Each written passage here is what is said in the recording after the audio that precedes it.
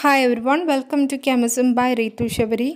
ഇന്ന് നമ്മൾ ഡിസ്കസ് ചെയ്യുന്നത് ഓർഗാനിക് കോമ്പൗണ്ട്സ് കണ്ടെയ്നിങ് നൈട്രജൻ എന്ന ചാപ്റ്ററിലെ കുറച്ച് ക്വസ്റ്റ്യൻസ് ആണ്. First question, the correct increasing order of basic strength of the following compounds is. ഇവിടെ നമുക്ക് ചോദിച്ചിരിക്കുന്നത് തന്നിരിക്കുന്ന കോമ്പൗണ്ട്സുകളെ അവരുടെ ബേസിക് സ്ട്രെങ്തിൻ്റെ ഇൻക്രീസിംഗ് ഓർഡറിൽ അറേഞ്ച് ചെയ്യാനാണ് ചോദിച്ചിരിക്കുന്നത്. ഓക്കെ, ഫസ്റ്റത്തെ കോമ്പൗണ്ട് അവർ തന്നിരിക്കുന്നത് അനിലീനാണ്. ഫസ്റ്റത്തെ തന്നിരിക്കുന്ന അനിലീനാണ്. അത് കഴിഞ്ഞ് രണ്ടാമത്തേത് അനിലിൻ്റെ കൂടെ ഒരു NO2 ഗ്രൂപ്പ്, ഒരു നൈട്രോ ഗ്രൂപ്പ് കൂടെ ഉണ്ട്. അതിൻ്റെ അടുത്തത് തന്നിരിക്കുന്നത് അനിലിനാണ്, അതിനോടൊപ്പം ഒരു CH3 ഗ്രൂപ്പാണ് അവിടെ തന്നിരിക്കുന്നത്. അപ്പോൾ നിങ്ങളറിയാം, നമ്മൾ അനിലിൻ്റെ ബേസിക് സ്ട്രെങ്ത് എന്ന് പറയുന്നത് എന്താ? ഈ അനിലിന് എന്തുണ്ട്? ഒരു ലോൺ പെയർ ഇലക്ട്രോൺ ഉണ്ട്.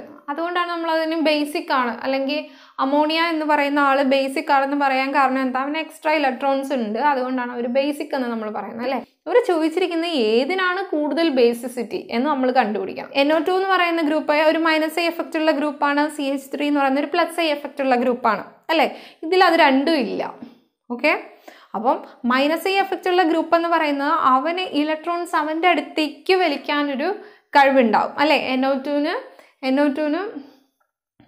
ഇതിലുള്ള ഇലക്ട്രോൺസിനെ ഇവൻ്റെ അടുത്തേക്ക് വലിക്കാൻ ഒരു കഴിവുണ്ടാവും. എന്ന് പറഞ്ഞാൽ ഇവിടുത്തെ ഈ നൈട്രജനുള്ള ലോൺ പെയർ എല്ലാം, അല്ലെങ്കിൽ ലോൺ പെയർ നമുക്ക് ഓൾറെഡി അറിയാം, അതെന്താ? റെസൊണൻസിന് വേണ്ടി ഉപയോഗിക്കും.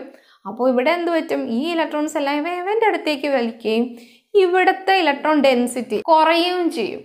ഓക്കെ, ഇവിടെ എന്താ? ഇവിടെ നൈട്രജൻ ഉണ്ട്, അപ്പോൾ ലോൺ പെയർ ഓഫ് ഇലക്ട്രോൺസ് ഉണ്ട്. ഒപ്പം ഇതൊരു +I ഗ്രൂപ്പാണ്, അല്ലേ? CH3 എന്ന് പറയുന്ന ഒരു +I ഗ്രൂപ്പാണ്. +I ഗ്രൂപ്പ് എന്ന് പറയുമ്പോൾ അവൻ ഇലക്ട്രോൺസ് എന്ത് ചെയ്യും? അവനും കൂടെ കൊടുക്കുകയാണ് ചെയ്യുന്നത്. കൊടുക്കുക എന്ന് പറയുമ്പോൾ ആ കോമ്പൗണ്ടിനെ മൊത്തത്തിൽ ഇലക്ട്രോൺ റിച്ച് ആവുകയും അവിടെ എന്ത് ചെയ്യും? ഇലക്ട്രോൺ ഡെൻസിറ്റി കൂടുകയും ചെയ്യും. ഇലക്ട്രോൺ ഡെൻസിറ്റി കൂടിയാൽ അതെന്താ? ഇറ്റ് ഈസ് മോർ ബേസിക്, അല്ലേ? അപ്പം ഏറ്റവും കൂടുതൽ ബേസിക് ആരാണ്? ഇതാണ്. നമ്മൾ ഇതാണെന്ന് വിചാരിക്കും, പക്ഷേ ഇതിനോടൊപ്പം ഒരു CH3 ഗ്രൂപ്പ് വരുന്നത് കൊണ്ട് അവൻ കൂടുതൽ ബേസിക് ആവും. ഇതിൻ്റെയൊന്നും ബേസിക് ആണ് ഇത് എന്ന് പറയുമ്പം ഏറ്റവും ബേസിറ്റി കുറവാരാണ്? 2 എന്ന് പറയുന്ന ആൾ. അത് കഴിയുമ്പോൾ വരുന്നത് 1, അത് കഴിഞ്ഞ് വരുന്നത് 3. ഏറ്റവും ബേസിക് ആരാണ്? 3, അത് കഴിഞ്ഞ് 1, അത് കഴിഞ്ഞ് 2. ഓക്കെ, അങ്ങനെയാണെങ്കിൽ ഇവിടുത്തെ ഓപ്ഷൻ ഏതാ? Option B. Next question, the correct statement regarding the basicity of aryl amines is. തന്നിരിക്കുന്ന ക്വസ്റ്റ്യനിൽ അവർ ചോദിച്ചിരിക്കുന്നത് അരൈൽ അമീൻ്റെ ബേസിറ്റി അനുസരിച്ച് തന്നിരിക്കുന്ന സ്റ്റേറ്റ്മെൻറ്റുകളിൽ ഏതാണ് കറക്റ്റ് എന്നാണ് അവർ ചോദിച്ചിരിക്കുന്നത്. അരൈൽ അമീൻ, ഇത് ആൽക്കൈൽ അമീൻ, അല്ലേ? ഇത് അരൈൽ അമീൻ, ഇത് ആൽക്കൈൽ അമീൻ. ഇത് നമുക്ക് ഇങ്ങനെ എഴുതാം, ARNH2 എന്ന് എഴുതാം. ഇതൊരു ആരോമാറ്റിക് റിംഗ്, ഇത് ഒരു ആൽക്കൈൽ ഗ്രൂപ്പ്. അപ്പോൾ ഇവർ ചോദിക്കുന്നത് ഈ തന്നിരിക്കുന്നതിൽ ഏതാണ് കറക്റ്റ് സ്റ്റേറ്റ്മെൻറ്റ്. ഇതിന്ന് നമുക്ക് തന്നെ അറിയാം ഇതിൽ ആർക്കാണ് ബേസിറ്റി. കഴിഞ്ഞ ക്വസ്റ്റ്യനിൽ നമ്മൾ പറഞ്ഞതാണ്. ഈ ക്വസ്റ്റ്യനിൽ അവർ കമ്പയർ ചെയ്യാൻ ചോദിച്ചിരിക്കുന്നത് ഒരു അരൈൽ അമീനും ഒരു ആൽക്കൈൽ അമീനും വെച്ച് കമ്പയർ ചെയ്യാനാണ് ചോദിച്ചിരിക്കുന്നത്. ഓക്കെ, അപ്പോൾ അരൈൽ അമീൻ ഇതൊരു ബേസിക് ആണെന്ന് നമുക്കറിയാം, പക്ഷേ ഇതും രണ്ടും ഉണ്ടെങ്കിൽ ഇതിൽ ആർക്കാണ് കൂടുതൽ ബേസിറ്റി എന്നാണ് അവർ ചോദിക്കുന്നത്.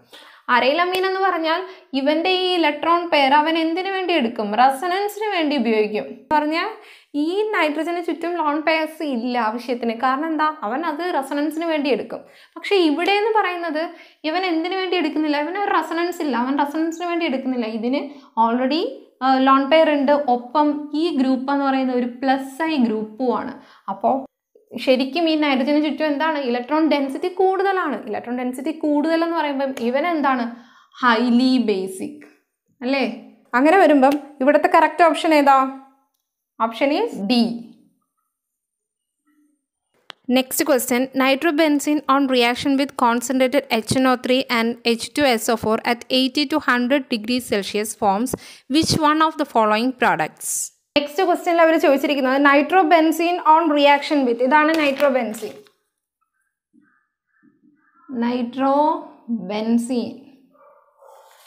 ഈ nitrobenzene on reaction with concentrated nitric acid and sulphuric acid എന്നാണ് അവർ ക്വസ്റ്റ്യൻ ചോദിച്ചിരിക്കുന്നത്.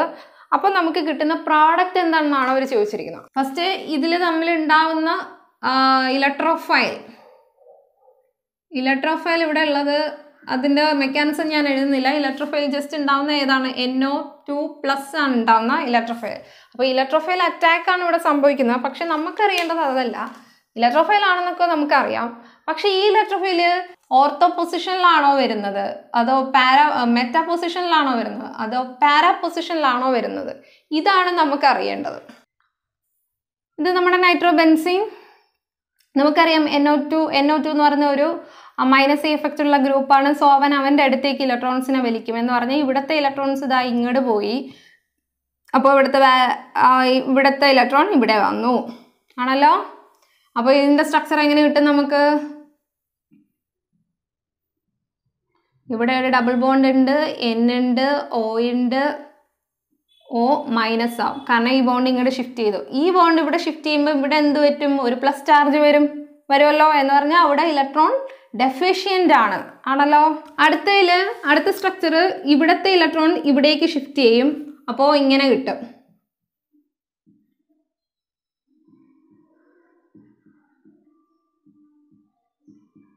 സ്ട്രക്ചർ ഇങ്ങനെ കിട്ടും. അപ്പോൾ ഇലക്ട്രോൺ ഡെഫിഷ്യൻ്റ് എവിടെയാണ്? ഈ പൊസിഷൻ എന്ന് പറഞ്ഞാൽ പാരാ പൊസിഷൻ.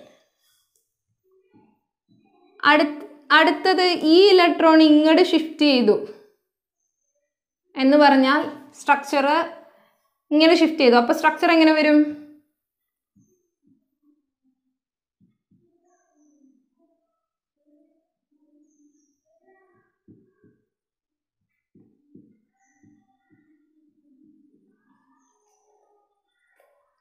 ഓക്കെ, ഇങ്ങനെ കിട്ടും. അടുത്തതിൽ എന്താ? പഴയതുപോലെ ഇവൻ ഇവിടെ വരും, ഇതിവിടെ വരും എന്ന് പറഞ്ഞാൽ ഈ സ്ട്രക്ചർ തന്നെ കിട്ടും. ഫൈനൽ നമ്മുടെ ഈ സ്ട്രക്ചർ തന്നെ ഇവിടെ കിട്ടും. ഇവിടെ നിങ്ങൾ നോക്കേണ്ടത്, ഇവിടെ നോക്കൂ, ഇവിടെ നമുക്കറിയേണ്ടത് NO2 എന്ന് പറഞ്ഞാൽ it is an electrophile. NO2+ is an electrophile എന്ന് പറഞ്ഞാൽ അവൻ ഇലക്ട്രോൺ ഡെഫിഷ്യൻ്റ് ആണ്. അവൻ ഇലക്ട്രോൺ റിച്ച് ആയിട്ടുള്ള സൈറ്റിൽ ഇരിക്കാനേ അവൻ നോക്കൂ. അപ്പം നിങ്ങൾ തന്നെ നോക്കുക, ഈ NO2 ആണ്. NO2ൻ്റെ റെസൊണൻസ് സ്ട്രക്ചർ നമ്മൾ വരയ്ക്കുമ്പോൾ ഇവിടെ ഇലക്ട്രോൺ ഡെഫിഷ്യൻ്റ് ആണ്. ഏതൊക്കെ? ഓർത്തോ പൊസിഷനും അതുപോലെ പാരാ പൊസിഷനും. ഇതും ഓർത്തോ, ഇതും ഓർത്തോ, ഇത് പാരാ പൊസിഷൻ. അപ്പം ഓർത്തോ പൊസിഷൻ ഇതും അതുപോലെ പാരാ പൊസിഷനൊക്കെ എന്താണ്? ഇലക്ട്രോൺ ഡെഫിഷ്യൻ്റ് ആണ്. അപ്പം നോക്ക്, ഇവിടെ പ്ലസ് വരാത്ത ആകെ ഒരു സ്ഥലമേ ഉള്ളൂ. അതായത് മെറ്റാ പൊസിഷൻ എന്ന് പറഞ്ഞാൽ 1, 3 പൊസിഷനിൽ മാത്രമേ ഇവിടെ എന്തുള്ളൂ? പ്ലസ് ഇല്ലാതെ ഉള്ളൂ എന്ന് പറഞ്ഞാൽ ഇലക്ട്രോൺ ഡെഫിഷ്യൻ്റ് അല്ലാതെ ഉള്ളൂ എന്ന് പറഞ്ഞാൽ അതാണ് കുറച്ചെങ്കിലും ഇലക്ട്രോൺ റിച്ച് ആയിട്ടുള്ള സൈറ്റ്. അപ്പോൾ NO2+ ആയ ഇലക്ട്രോൺ ഡെഫിഷ്യൻ്റ് ആയിട്ടുള്ള ഇലക്ട്രോഫൈൽ എവിടെ വരൂ? ഈ 3 പൊസിഷനിലേ വരൂ എന്ന് പറഞ്ഞാൽ നമ്മുടെ ആൻസർ ശരിക്കും നമുക്ക് എന്താ കിട്ടുന്നത്?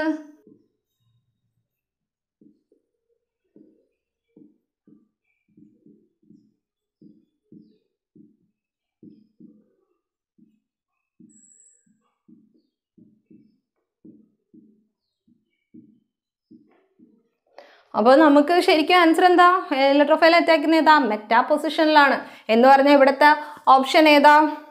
ഇവിടുത്തെ ആൻസർ എന്താ? 1,3 ഡൈനൈട്രോ ബെൻസീൻ ആണ്. അപ്പോൾ ഓപ്ഷൻ ഏതാ? Option B. ഓപ്ഷൻ ഏതാ? Option B.